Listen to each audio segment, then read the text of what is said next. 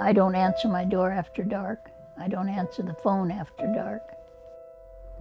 I don't feel exactly safe here.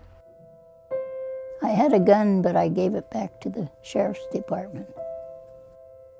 I'd like to move into an assisted living or something. It's cheaper to stay here until I'm dead. Thursday. I'm calling because Dr. Mauji wants you to make an appointment with the lung specialist.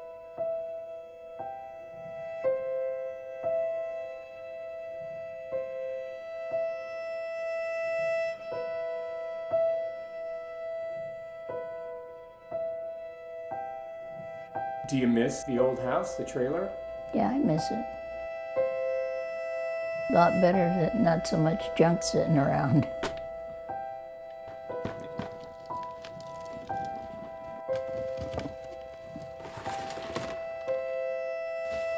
Your monthly bill is going to go up to more than $2,400 a month.